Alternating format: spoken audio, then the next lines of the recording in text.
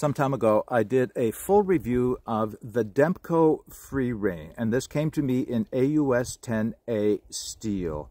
And I really like this knife, and at the end of the review, I referred to it as a burly bushcrafter. Yes, definitely a survival knife, but also very capable of a lot of the bushcraft tasks. Well, since that time, Demko has sent me another FreeReign. This one is in Magnacut steel. If you're interested in hearing my thoughts on this knife, keep watching. All right, just to be clear, I'm not going to be doing a full review of the FreeReign in Magnacut steel as I did with the other version in the AUS10A steel, because these knives are identical in terms of geometry. It's just the steel that's different between the two of them. So I expect that both knives will perform very well in the tasks I would normally do, such as batoning through lengths of wood, creating notches and points to create a tent peg, and feather sticking, and maybe even scraping with the back of the spine. The knives should perform almost identical. What I wanted to see, though, is just how much better the Magnacut steel is over the stock AUS10A steel. So that's the intent of this video. Now, how this is going to occur is, well, let's see. I didn't want to make this artificial. I didn't want to cut cardboard until one got dull. I didn't want to cut hemp rope until one got dull. I wanted to use it out in the woods, doing a somewhat realistic test, if you will.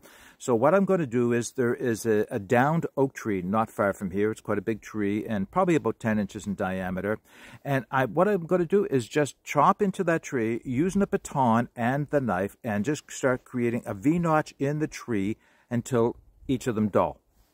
I know.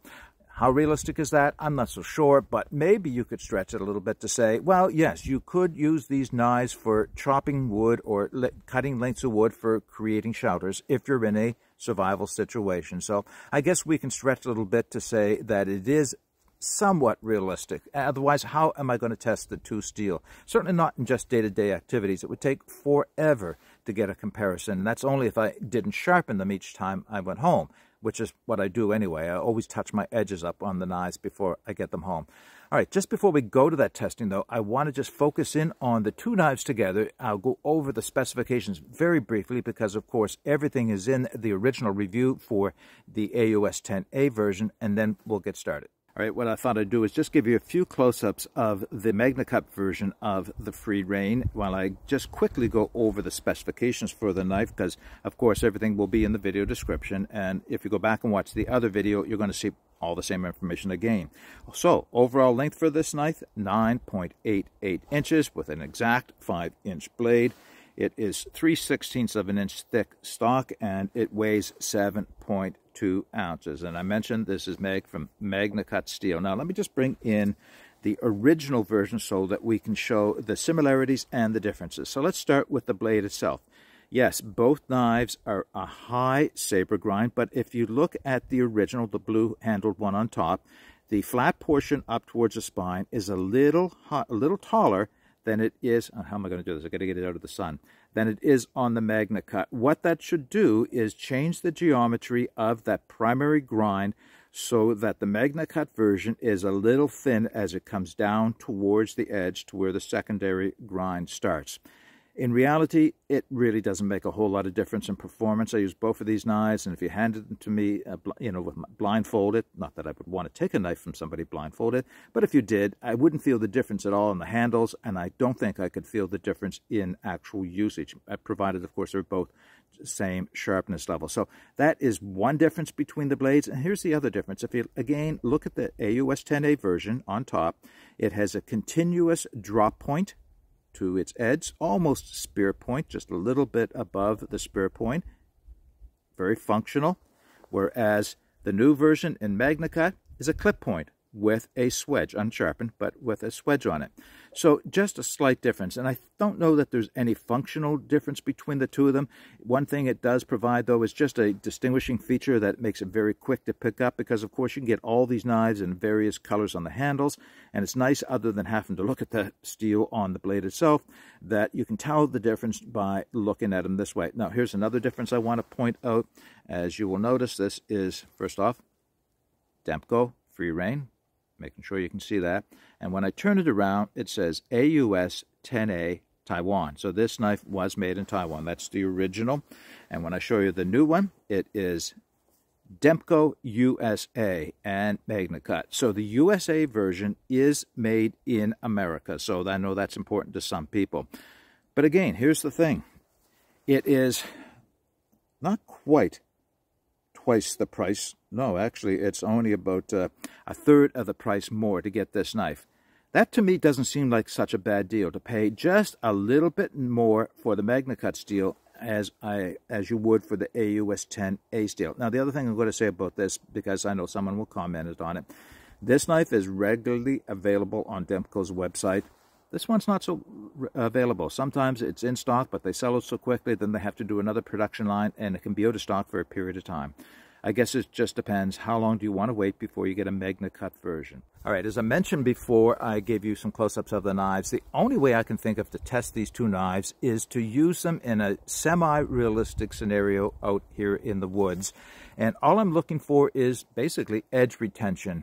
Theoretically, the Magnacut steel is a much tougher steel, and it should withstand a lot more hard use than the AUS10A does. It should, that's at least in textbook theory, it should, and it should retain its edge that much longer as well. That's why it is the steel of choice for a lot of knife makers these days, because it's a great balance between toughness and edge holding. Well, the only thing I can mention or think of doing is doing that cross batoning on a hard piece of oak and just see how long it'll take before one dulls. I have some paper that I'm going to do a pre-test on it just to show you how sharp it is. It's not to show you how sharp these knives can actually get. They can both get very sharp if you're good at your sharpening skills.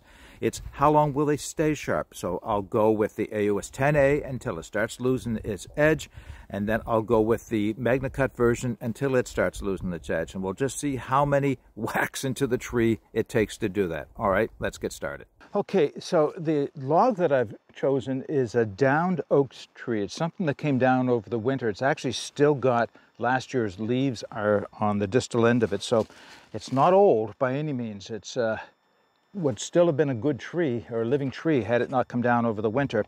I've used this log for another test with a different knife, but for this one I've moved further out on the log itself because well, the knife is shorter than the other one I tested. In fact, how wide is this? No, it matches the knife. I don't know, can that show like that? A 5-inch diameter log. It's suspended off the ground. I don't have to kneel down quite as much. So I'm going to start out with the AUS10A version. And I'm going to try and keep count. It's a little challenging. I'm just wailing away on this to see how long it goes. My experience is this can be really tiring work. Still, it's the test that I have. Let's start with an initial test, sharpness. Yeah, all right, any question there? No, not at all. That's a sharp knife. Now, we'll just put that aside. I'm going to put gloves on because I found vibration with the baton can be significant after a number of whacks. And if you're questioning the validity of this test, you're welcome to, because honestly, this is not something I would do on any kind of a regular basis. It's, again, just a durability test with something that you could consider semi-realistically. I'm going to try and go for 10, 15, and then we'll check the edge. And once I feel like there's difference in the edge, I'll check it on paper. All right, let's get going. That is hardwood. And that knife went in a long ways. Try to open the V up a little bit to give me somewhere to swing this baton.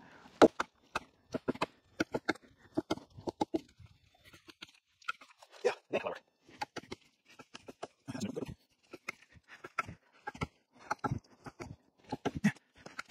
All right, edge test. Let's see what we got.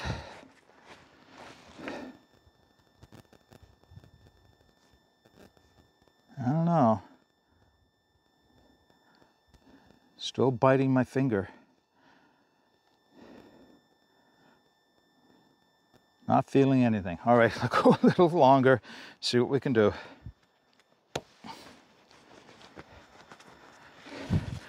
I know I have been impressed with the AUS10A steel in other tests, so I expected I would be in this test as well.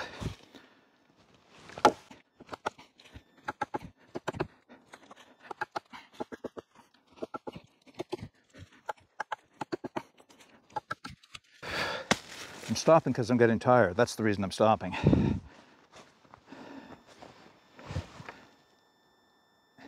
Oh, maybe. All right, where's my paper?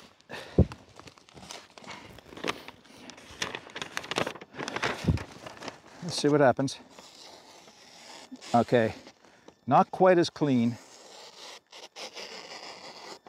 but not bad either, actually. All right, 10 more times on this knife, and then we're going to switch over to the other one.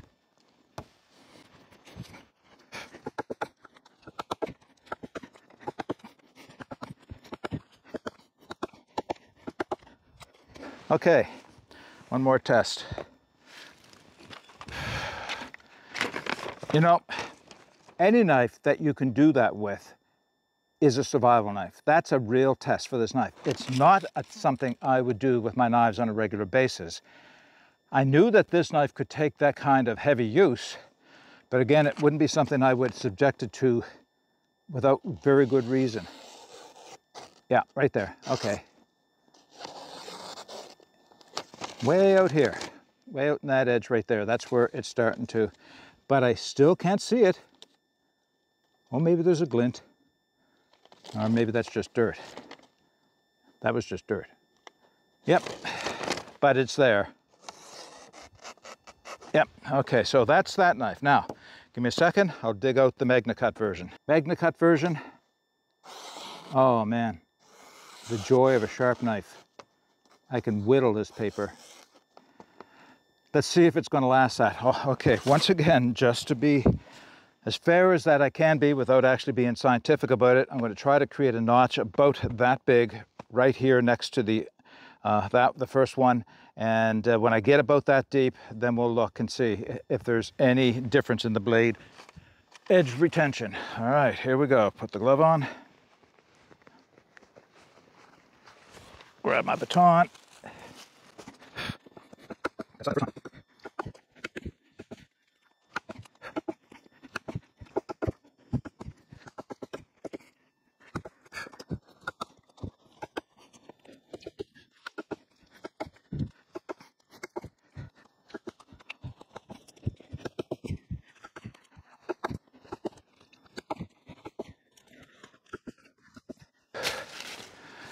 Okay, just looking at these two wedges, I know they don't look the same. This one is not as far forward as this was in the camera view, but it's that far back. And the reason is I almost whacked the camera with my baton, so I just had to start moving the wedge backwards.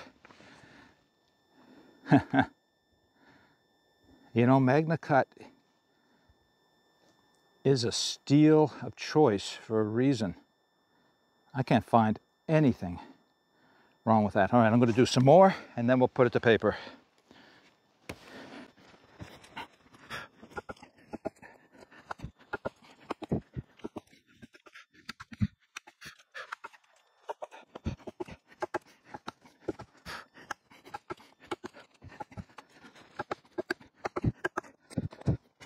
Okay. Much wider now than the original.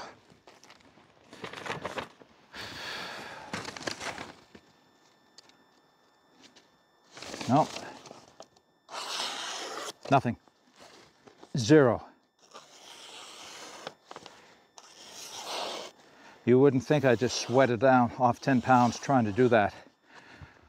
All right, not definitive. I won't be able to say so many cuts, so many chops makes it that much better. What I can tell you is it outlasted the edge on the AUS10A.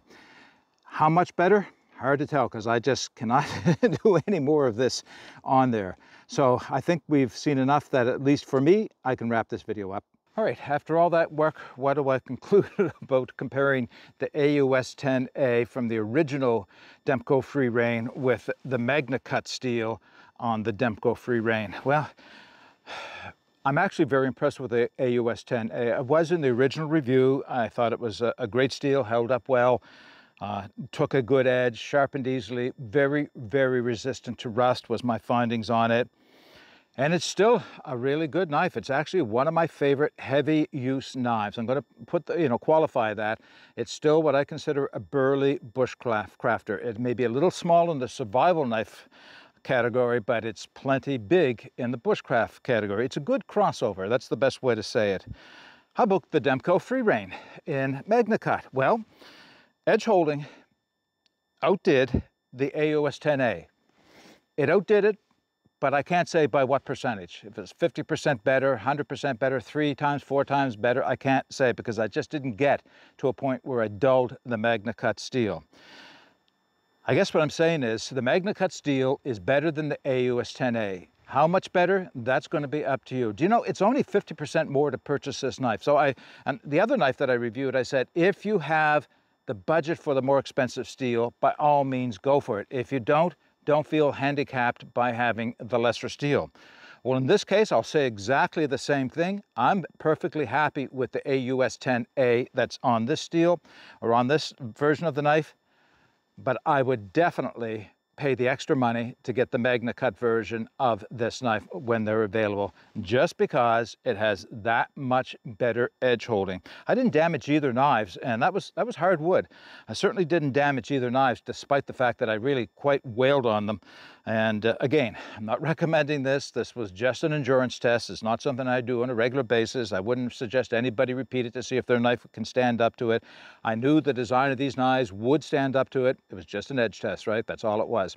Now, the only thing I'll say about the Magnacut version is that I'm probably going to have to run a file down the back of the spine to take that rounding off and get a sharp edge back, so that I can have an edge that's great for scraping with. And I'm actually not looking forward to that, because if it was that tough a steel just the way I used it, I suspect it's going to be a lot of work to get a file. I may actually have to take it to somebody that has a proper belt grinder. I don't have a good belt grinder, so they can put a good clean edge on it without messing it up like I'm likely to do with a little tiny hobby belt grinder that I have.